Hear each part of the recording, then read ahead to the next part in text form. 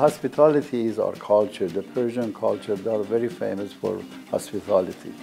So that's in our DNA. Look at this. We have a good harvest this year.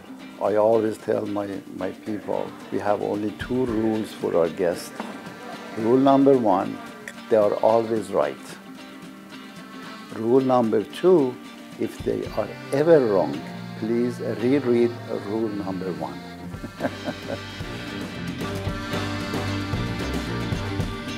The architecture is similar to Persepolis, the palace of Darioush the king, which he built it in near Shiraz, Iran, 2,600 years ago.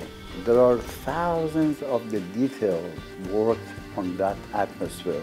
But when they come in, they feel different. They feel welcome.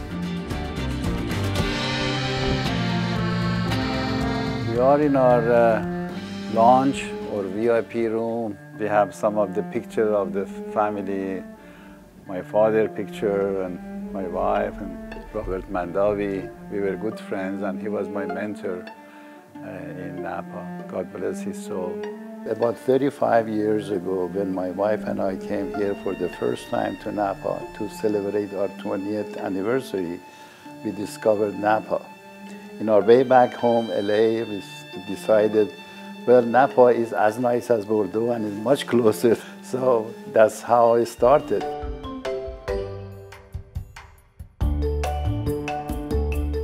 This is a Shapar block. We named this vineyard after my wife Shapar's name. Each block of the vineyard has a name of the family members. I have a son and daughter, and my daughter has recently joined us, our team. And my hope is my children follow the legacy. We harvest it by taste. We don't harvest it by sugar level. So when we see that, we feel that we have the full maturity of the grapes, that's what we harvested. We take care of our vineyard.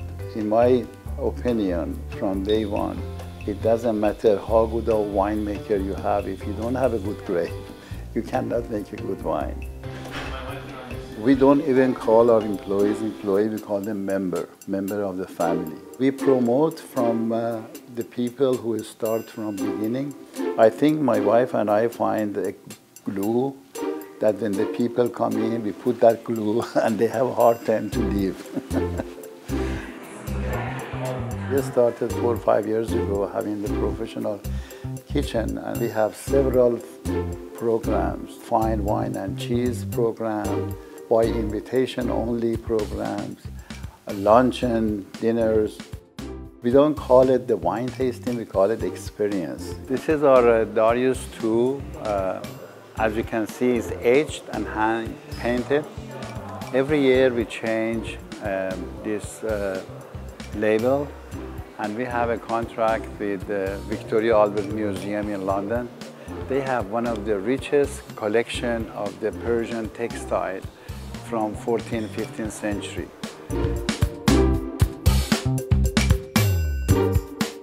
When I was 6 years old, I went to my dad's cellar. He was making wine in a big clay vat.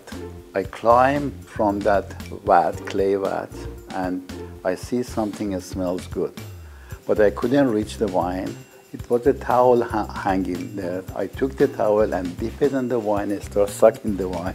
That was my first experience with the consumption of the wine. Later on, I learned how to consume it properly. We had 2-3 years in a row of the drought, and 2 fire years, 17 and 20. So we really needed this year plenty of grapes. The juice is perfect. I want people coming, when they go back, I want them to be happier than when they come in.